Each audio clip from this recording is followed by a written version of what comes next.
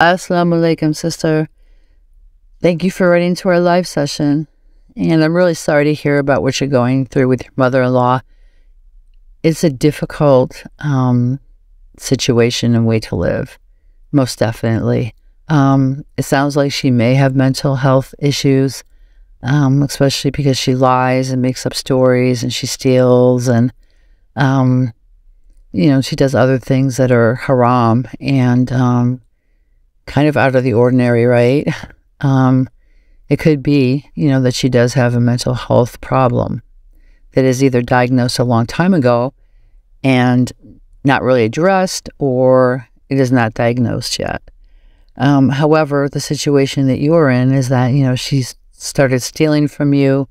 Other relatives have also accused her of stealing from them.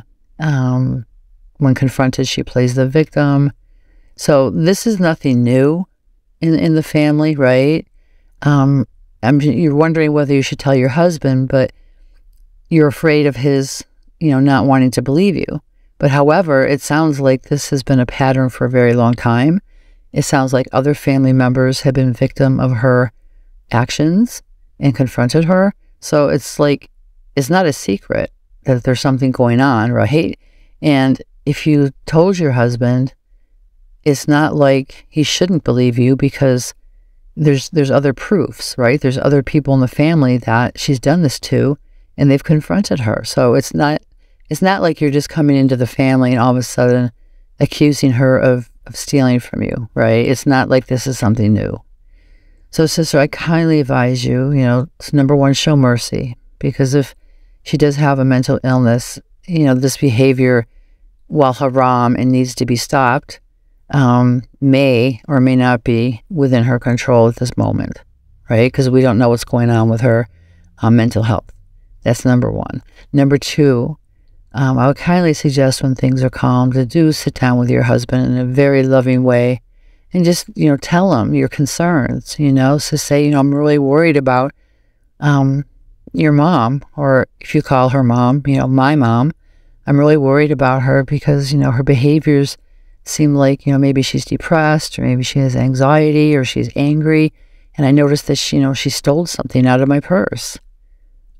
Talk to him in a way that is supportive, right? Because I'm sure that you would like to see your mother-in-law get some help with her problems, and if she has any mental health issues, I'm sure you'd like to see her get some help. So inshallah, the best way is just to confide in your husband in a most loving way and ask how can this, situation be resolved? How can his mom get some help? And is there any suggestions he has, that may have worked for him or other members of the family to help deal with her behaviors? If you approach it like that, sister, inshallah, your husband will receive it in a loving way. And together the two of you may be able to come up with a doable solution and to resolve this problem with his mom.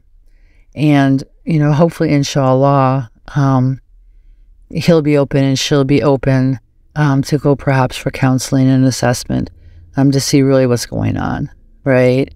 Because, people who do those kinds of things, she may be depressed, she may be angry, she may have a personality disorder, she may have, anything, that you just don't know. So, inshallah, speak with your husband. Perhaps the two of you, in a loving and supportive way, can come up with a few ideas to address the situation so it's not confrontational for her, and so that she will, inshallah, agree to get some help. We wish you the best.